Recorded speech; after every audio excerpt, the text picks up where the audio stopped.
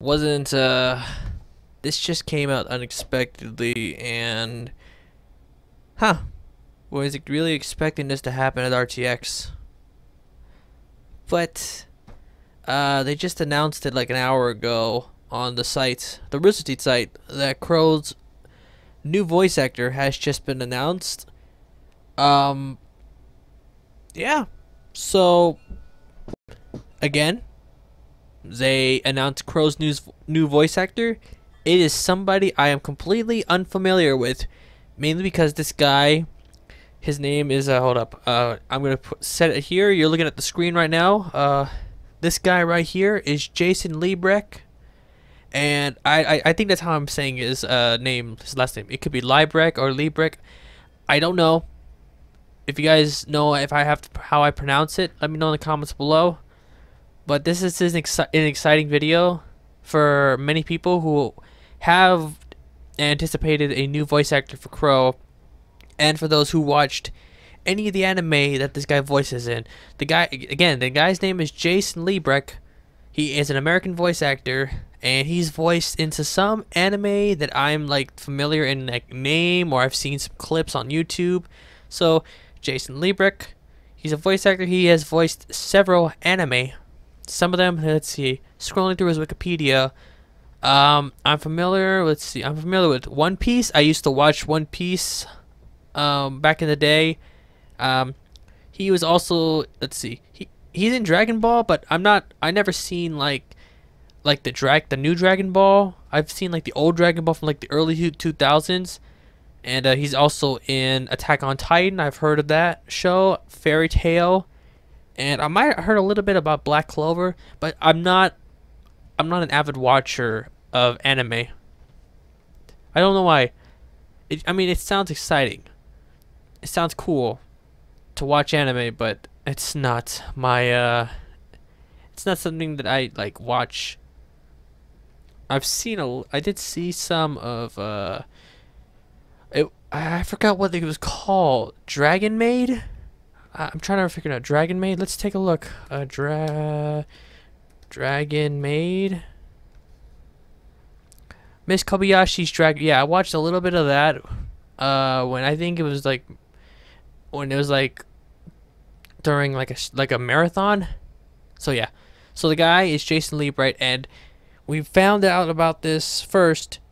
Well, a lot of people did at first from Kerry Shawcross, who posted it on his post on the RWBY side. He put it up, and it's titled RWBY Volume 7 Updates and RWBY at RTX. And I'm going to read this little article here that talks about RTX, but also has the announcement for Qrow's new voice actor. So here it is. It says, "Yo yo yo." He really typed that. That's really. RTX is this week, and I'm freaking out. By the way, for those of you who don't know, I am leaving here on Wednesday in the early morning, just so that I could catch my plane, get there as soon as possible. I'll be there from the 3rd to the 9th. So if you're at RTX, if you want to take a picture with me, you may go ahead, because it really surprised me that some people at RTX stopped by and they wanted my picture. They wanted to take a picture with me. That was pretty cool. And these were people I used to talk to. I like talk to at Discord chats and stuff. So it was pretty cool. So so we're gonna go ahead and read the article. RWBY 7 is going well. I'll talk about it more on the panel, which is at Friday at 1 p.m. Hall 1 at the Austin Convention Center. I'm definitely going there. I've got the Platinum Pass, so I'm going to try to get on the center seats. But we're off to a really good, strong start this year. Sorry, I need to make sure the OBS was working. We're changing some things up in some positive ways, and I think it's already showing great results. I promise I'll give more details at RTX. Sorry to tease. Speaking of RTX, I wanted to confirm that we are planning to upload the panel afterwards on roosterteeth.com. Oh, good. They're going to upload the RWBY panel on the Rooster Teeth site after. Yeah, so that's good. For those of you who were worried if the panel was not going to be uploaded, so that's good. So even if you weren't there with us in person, you'll still be able to check it out. and you're going to want to check it out because we might be showing new things, and talking about cool new stuff like maybe some new game and books. Oh boy, that'll be great. I'll post about a journal talking about some of our biggest announcements after the panel. You can read it straight from the horse's mouth. I'm the horse. You're really trying to go funny there, huh? You're doing a pretty good job. And this one looks like some sort of change in like the Q&A portion of it, because I guess some people out there are going to be asking questions about the Atom situation, the Bumblebee situation, or maybe those two are the same thing, and mainly the Vic Mignogna situation. I think that they're doing this change to avoid like a lot of people asking about Vic. So yeah, I'm going to finish looking at this. We're also going to be changing up how we're doing questions this year. Over the years, we've gotten feedback about the Q&A portion and how it's done. Sometimes it's the same question over and over again, or long stories, which are cool, but don't get me wrong, or questions about ships, end of the show, etc. But these can slow down the panel and not allow us to get as many people or questions as we want to. That is true. I was like second or third behind the microphone. I was close to getting a question, and then like 3 or 4 people asked some long questions, or they got a question that had like a long explanation from the people at the table. And this is a good change they're doing right there. So let's keep going. With this new method, that hopefully this will work a lot better, and we'll be able to answer a lot more questions in a fun and meaningful way. We plan on taking a whole variety of topics, so if you're coming, don't be afraid to write down whatever you want. Step 1. Make sure you have the RTX app. Let's see. Where's the app? Right here. Downloaded it. Yeah. Step 2. Friday morning, a couple hours before the panel, a push notification will go out detailing how to fill out the new QA form. Cool.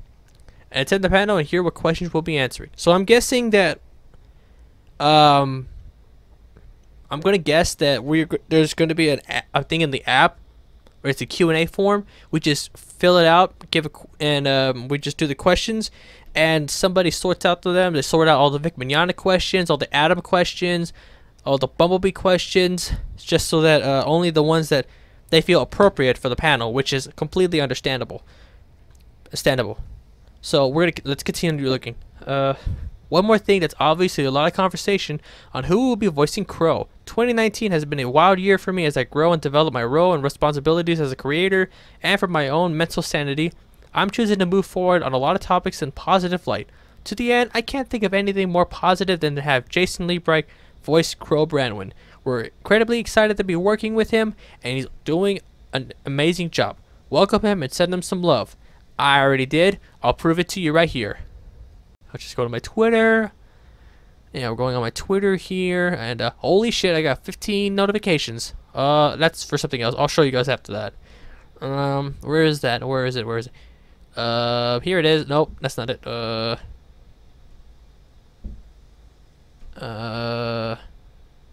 Where is it? Where is my tweet? Oh,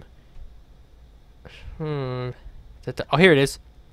This is what I tweeted about the announcement. Being very honest here, I have no idea who this guy is. I really don't know who this guy is. I only know about the shows he voices in, like Attack on Titan or One Piece. But I'm willing to see how he handles the role of Qrow and RWBY. Best of luck and welcome to the show. And that's the guy's Twitter. If you guys want to, go check out his Twitter. Send him some love. But don't send him hate. Please don't do that. And the guy also liked my tweet. Look, he's right here. I'm gonna zoom in so you can prove it. That's him. Zoom up. Jason Liebrecht. Yep. Liebrecht. I have to really announce this guy's name right. I sound like an asshole just for saying it wrong. But yeah, a lot of people are excited, are surprised about this. We got That Kyle Dan here. Okay, here, look at this guy. This is some of the reactions some of the RWBY reactors are having. So this one's from That Kyle Dan. Big RWBY news. Carrie has revealed in a post about the RWBY panel that Qrow Branwen is now voiced by Jason Liebrecht, the voice of Sieran in Card Captor. I used to watch that show, Card Captor. Man, that's another one. Champa and DB Super and Yato and Noragami. You see, this is what happens when you don't watch anime. You don't know how to pronounce these names right. So let's see another person. Let's see oh, Cal Axon. He voices Zeke in Attack on Titan and Dobby in My Hero Academia. Send him lots of love since he's a part of the RWBY family now. I think you might have accidentally didn't leave a space between A and part, Cal, but that's okay. We all know what you mean. Yes. So welcome, Jason. Welcome to the RWBY family. Welcome and best of luck to you in voicing Qrow. Now, I'm gonna end the video here. Give your thoughts about this announcement in the description below. No, not the description. The comments. I'm gonna end the video. I'm gonna check all the multiple notifications up because remember that guy, the self-proclaimed RWBY Qrow like Vic Mignogna fan? I put a tweet about how he's gonna react to all this and stuff, and I'm kind of looking forward to his reaction because I've lost faith in that guy. He's basically broke his promise to change, and he has not changed. And also because I did a tweet asking for guys for links to this announcement as well. So I want to thank you all for watching. Again, give your opinion about this announcement and who you wanted to be the voice Qrow, but are okay with Jason being the character. All right, catch you all